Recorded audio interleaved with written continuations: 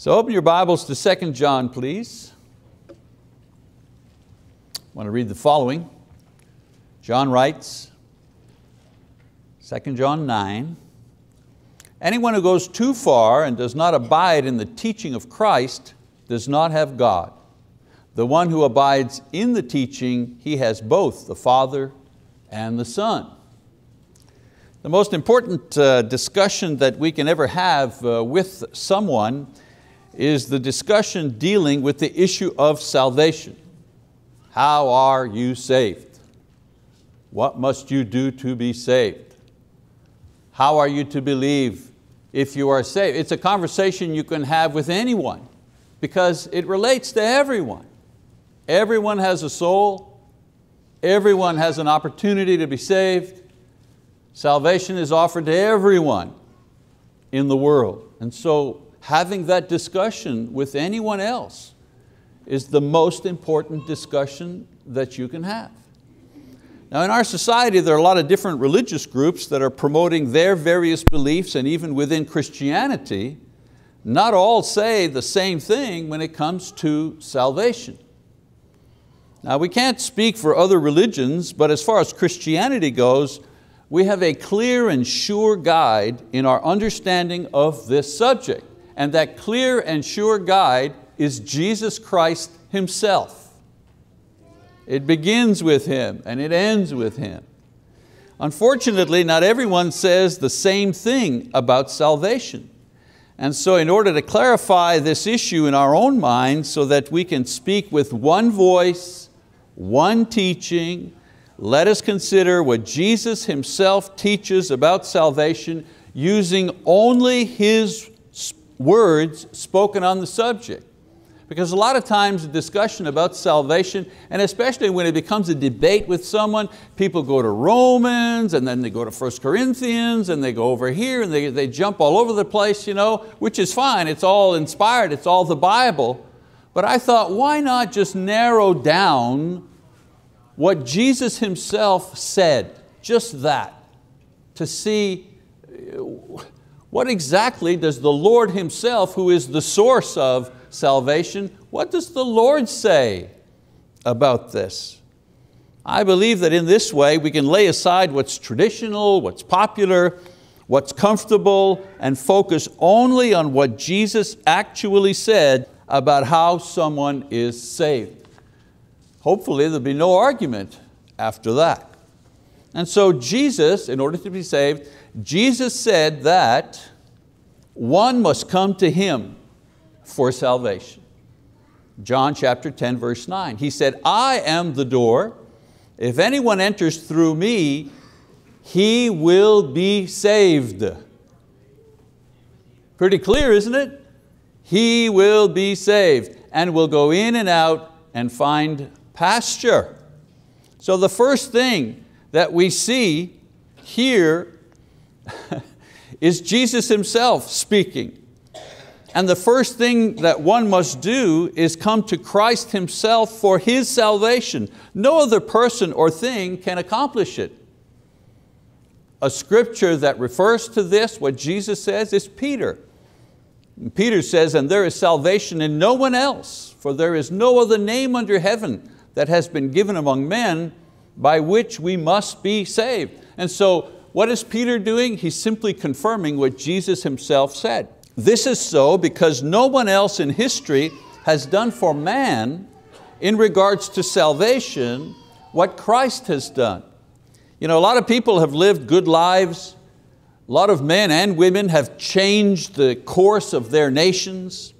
Many have started religions, written wise words, but no one has dealt with the sin of the world through an atoning and purifying death. And no one has ever been resurrected from the dead as a verification that what He taught and did and promised was valid. What better proof can you have that what Jesus said was true than His resurrection? I mean, if you can resurrect somebody from the dead, you can do anything else. If you can resurrect somebody from the dead, that means you can resurrect me from the dead. So I'm ready to believe you. In Matthew 10, verse 32, Jesus said that we must confess His name. And the point He's making is that in order to be saved, we must acknowledge first and foremost that only He can save us. Because if we got other saviors, well, He'd be just one of many. But He said, no, if you want to be saved, you have to come through me. Jesus also said that faith is necessary in order to be saved. Luke chapter 8. Now the parable is this: the seed is the word of God. Those beside the road are those who have heard. Then the devil comes and takes away the word from their hearts so that they will not believe and be saved. So faith is necessary for salvation. Says who? Well, says Jesus. Once we've recognized that salvation is in Christ, it is found only in Him, then we must believe that what He says is true. Not just the intellectual assent that His sayings and His promises and work are valid and truthful, but a faith that uses His word as a basis for one's conduct and guarantee for personal salvation from death and condemnation. It's not just that I believe that Jesus was a good man or a good prophet, even that Jesus performed miracles and so on and so forth. No. What I believe is that He accomplished my salvation. That only He, that's the substance of what I believe. That's very important. A lot of people in the world believe Jesus was a good man, even a prophet. Muslims believe that. But the substance of the faith that they have about Jesus has no power to save them. It's not just who we believe, but what do we believe about Him? And Jesus said, you need to believe that I'm the one that saves you. That's very important. Jesus pays us, human beings, the ultimate respect as human beings by allowing us to express our free will in regards to salvation, by making faith one of the conditions. You need free will in order to believe. Robots don't have free will. Well, robots don't believe. Dogs don't have free will. Well, yeah, dogs can't be saved either, neither can cats or whatever. But human beings have free will. And if they have free will, it means they have the possibility of being saved. God the Father planned our salvation. God the Holy Spirit prepared the way for our salvation. And God the Son accomplished it on the cross. But divinity leaves room for our faith in order to complete it. It isn't much to say yes to the eternal God. But without that yes, the plan, the preparation, and the redemptive work of Christ is all for naught. Because in order to be saved, Jesus says that we first must believe. We need to say yes to God. We need to say yes to Jesus. I do believe, yes. Jesus also said that repentance was necessary for salvation. Luke chapter 9, when Jesus came to the place, He looked up and said to him, Zacchaeus, hurry and come down, for today I must stay at your house. And he hurried and came down and received him gladly. When they saw it, they all began to grumble, saying, he is gone to be the guest of a man who is a sinner. Zacchaeus stopped and said to the Lord, behold, Lord, half my possessions I will give to the poor, and if I have defrauded anyone of anything, I will give back 4 times as much. Listen to what Jesus said. And Jesus said to him, today salvation has come to this house, because he too is a son of Abraham. For the Son of Man has come to seek and to save that which was lost. Now here the story doesn't mention the word repentance, but it describes the attitude of sincere repentance. Repentance is not just sorrow for the past. A lot of people are sorry for their past. A lot of people grieve over their past. Silly things they've done, bad things they've done, shameful things they've done. A lot of people like that. The psychiatrist's office are filled with people who have regret for their past, but that's not That's not repentance. Repentance is not just sorrow for past sins, but a change of attitude about sin in general. In repentance, we go from being lovers of self, lovers of sin, and the things of this world, to becoming lovers of God, lovers of righteousness, and lovers of heaven and the promises that God will give us. Lovers of righteousness and lovers of those who are lost in this world. That's what repentance is. Jesus sums up the attitude in Mark chapter 8 when He says, and He summoned the crowd with His disciples and said to them, if anyone wishes to come after me, he must deny himself and take up his cross and follow me. For whoever wishes to save his life will lose it, but whoever loses his life for my sake and the gospel's will save it. There's salvation He's talking about. Repentance isn't negotiating or bargaining with God about how much sin that you can keep in your life and still be saved. I've had Bible studies with people who've actually kind of begin horse trading with me about, well, how about if I don't give this up right away, can I still be baptized tonight? That's the wrong attitude. Wrong attitude. Repentance is the process where there's a total transformation of the direction and attitude and function of ourselves as believers.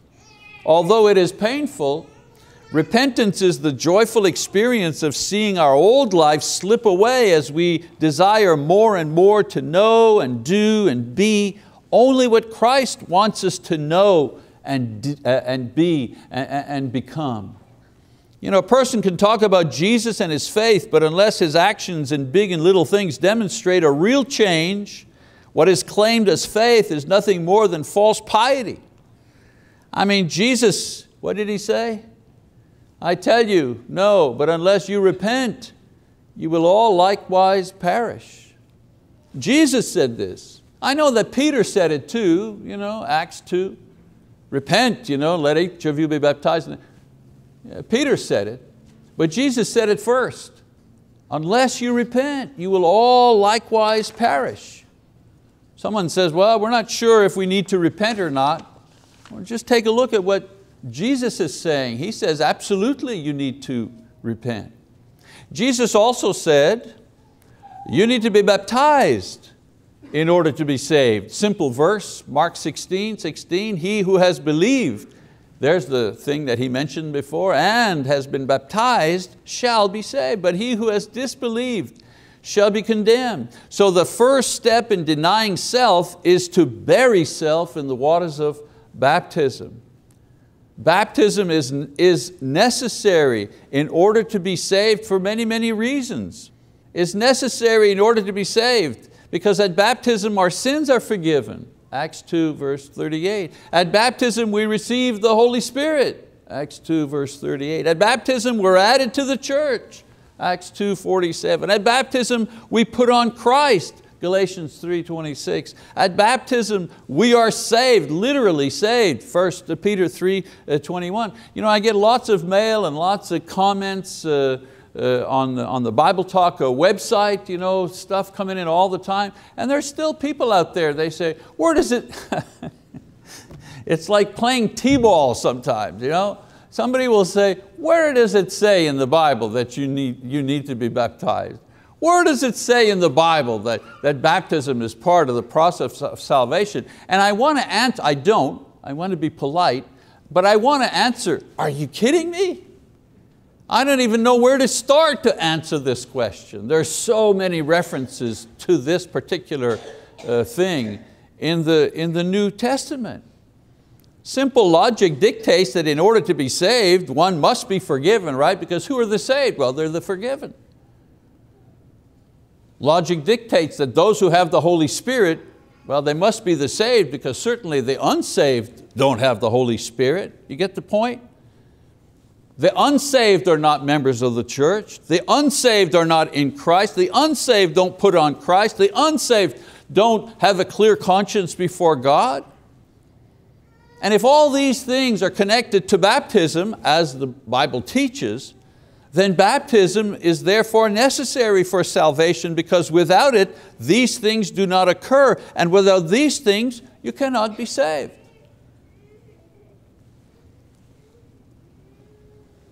The foremost reason why baptism is necessary for salvation is because Jesus commands it. And He commands it in connection with personal salvation. He doesn't say it's an outward sign. You know, these people say, well, that's just an outward sign of something that has taken place in the past. And I always ask them, okay, where does it say that in the New Testament? I know where it says that in your Bible study booklet at your particular church. All I want you to do is show me where it says that in the New Testament. Just show it to me. No one ever shows it to me. Why? Because it's not there. Some people say, well, it's just a ceremony. And you can do it or not, doesn't make any difference. Really? Then why does Jesus command it? I mean, simple grammar. Mark 16:16, that's an imperative sentence. If you school teachers and those of you who remember some of your grammar there, what's an imperative sentence? You must do this.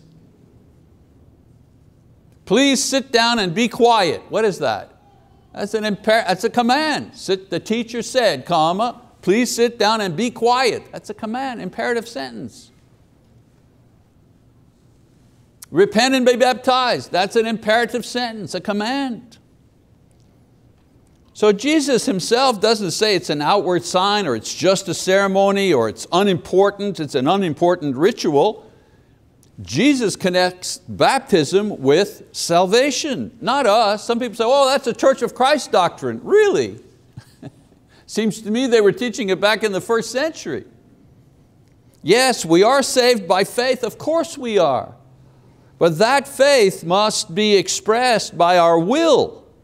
And Jesus says that this expression of our will, of our faith, is accomplished by repentance and baptism. Jesus is the one who draws this line, not the church. It's not Church of Christ theologians that have figured out that there's a connection between baptism and salvation. It's the New Testament that very clearly and openly shows us that time after time after time. Jesus also said that in order to be saved, you must endure to the end, faithful to the end. Again, I read Matthew 10, brother will betray, here He's speaking to His apostles, He says, brother will betray brother to death, and a father his child, and children will rise up against parents and cause them to be put to death, and you will be hated by all because of my name. But it is the one who has endured to the end who will be saved. That's Jesus talking there. It's the one that endures to the end who will be saved. In this passage, Jesus is teaching His disciples about two cataclysmic events in the context of this passage. One, the destruction of Jerusalem, which would happen in their lifetimes. And the second, His coming, which would happen at any time, but would happen at the end of the world. The message for both events was similar, however. Only those who were faithful to the end would be saved. In these passages, He tried to prepare them by telling them some of the things they may have to suffer and endure.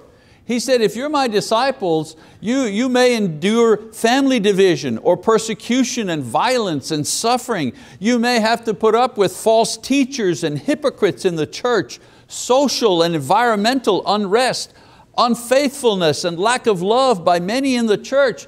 You will have to suffer many, if not all of these things, He says. And then He finishes by saying what? Despite all of these things that you may suffer, some or all of these things, only the ones who endure until the end will be saved. It's amazing to me when I see people who abandon the church, and they abandon the church because somebody forgot to put their name in the bulletin on their birthday. or someone offended them in some, and it could be some very real way, some brother or sister said something which was unkind or did something that was really not nice, just offensive and hurtful, and because of that, I'm done, I'm out of here. Really? Really? This is your excuse. This is what you're going to bring to the Lord on Judgment Day. Well, my birthday's important to me. Really? You haven't read this passage here where Jesus said you might be tortured, offended, killed, raped, they may burn down your house, they can do all these things. And through all of this, if you remain faithful to the end, you'll be saved. Tell me again now your reason for having abandoned the church, for having abandoned the faith. Tell me once again why you quit. His point to them and to us is that these things are not to be used as valid excuses for falling away, as many do, thinking that God will ignore their unfaithfulness because they had a good excuse. Brothers and sisters, these things have always been and always will be obstacles to us that we must overcome in order to reach the end. You see, in the Christian race, only those who finish faithfully are saved. You don't have to be running fast. You don't have to be a Christian superstar. You don't have to get everything absolutely right, never make any mistakes. But you do have to finish. Bloodied and bowed and broken and scarred and hurt and tired and fed up and offended. That's okay. But we need to finish. I include myself in this group. So why this sermon? I believe that most of us heard the things that I've just said here today, probably many times. But I wanted to make sure of three things. Number one, that everyone is absolutely convinced about what Jesus Himself says concerning salvation for their own souls and for the souls of others that they may speak to. Be absolutely sure of the things that I've said, not because Mike Mazzalongo has spoken them, but because Mike Mazzalongo has pointed you to the New Testament where Jesus has said these things. Number two, to make sure that this congregation and all others who visit with us know what our basic teaching is on this basic question, so there be no misunderstanding of our doctrine. What do we teach here at the Choctaw Church of Christ? This is what we teach in the Choctaw Church of Christ. And then thirdly, as a way of challenging those here tonight to examine themselves and see if they have been saved, and if not, do something about it. This morning, many of you left, well, almost everyone was gone, when Linda Ziegler, our sister in the Lord, a wife of Dan Ziegler, who had been talking to myself and Marty for a little while about this topic, decided to be baptized. She had examined her faith and her life. Yes, she did believe in Jesus and He was the Son of God, but she looked back on her time and said, I remember clearly when I was baptized, it was just because my mother-in-law said, you ought to do that if you want to fit in. And she wanted to fit in, so she did that. And as she heard the gospel over and over again, preached by many different people, it dawned on her that, you know what, I in no way was thinking of my sins being forgiven or receiving the Holy Spirit or obeying. None of those ideas were in my mind when I was baptized. And she understood, if you doubt, then remove the doubt. Be baptized in the right way for the right biblical reason. And there are many biblical reasons to be baptized. To obey Christ, to wash away sin, to receive the gift of the Spirit, to put on Christ. The Bible explains salvation in a variety of ways. Any one of those ways is fine. If you're baptized in order to obey Christ, but you don't quite understand yet that at baptism you will receive the indwelling of the Holy Spirit, it's okay. Because if you're baptized for a correct biblical reason, one of them, then you receive all of the gifts at baptism. That was my experience. I read Mark 16:16 as a young man. I said, I didn't do that. I did not obey Christ in the way that the Bible says that I should. And so I was baptized. I was immersed the correct way for a correct Bible reason, to obey Jesus in this matter. Mark 16:16. And then months later I was reading in Acts, and I noticed, wait a minute, it says here that when you're baptized you receive the Holy Spirit. And I went to the one who had taught me and said, do I need to be rebaptized to get the Spirit?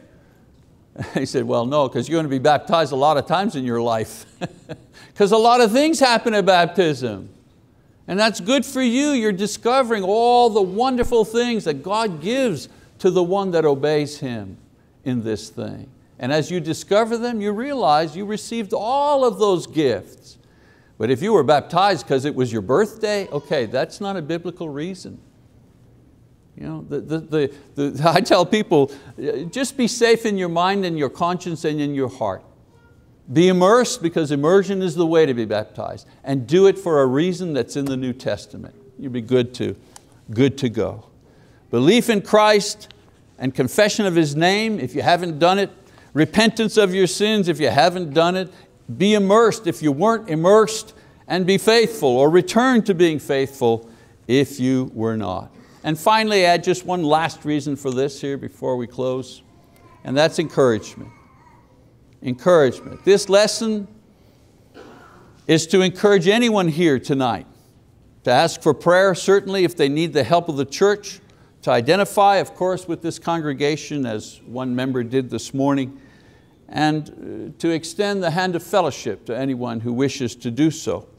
If you have any of these needs, or if you think you may have the need to be baptized, then you don't have to make a big dramatic thing, and speak to any one of the elders. Speak to anyone here. Speak to myself or Marty or Mike, and we'll be happy to sit down, listen, share, study with you, look at the important passages that deal specifically with what you're thinking about, to make sure that your salvation is secure. And Marty was talking about having security, feeling sure about our salvation. Great lesson this morning, great sermon. And tonight I'm giving you the building blocks to make sure that you feel that security. Every time that I felt insecure about my salvation, am I really saved? Oh boy, I messed up and this and that. Or somebody smarter, way smarter than me came along and kind of broke down some of my arguments. I had to think back, am I really saved? And then I would think back to November 1977 and say, wait a minute, I remember in November 77, I confessed that I did believe that Jesus was the Son of God, and then Jim Metter, that was his name, immersed me in the water. And I came up, so yes, I'm still good to go. I'll never have to do that ever again. So if you have any needs in those areas, we encourage you to come forward now as Brother John leads us in our song of encouragement. Shall we stand, please?